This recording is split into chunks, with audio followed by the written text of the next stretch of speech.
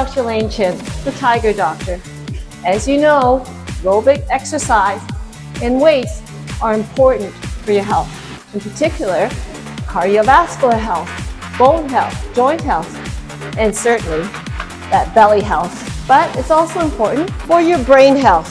So next time you finish your workout, I hope you're doing this.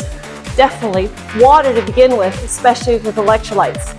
But in my post-recovery fueling, I use smoothies. You need to fuel up.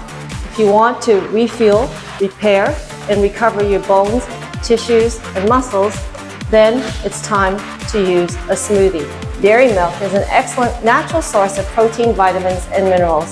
I get them in my smoothies, and I make one every day after my workout. They always contain fruits, vegetables, superfoods, and of course, milk. Use milk as a part of your smoothie recipe because it refuels and helps you recover after a workout. I do, so you should too. Cheers.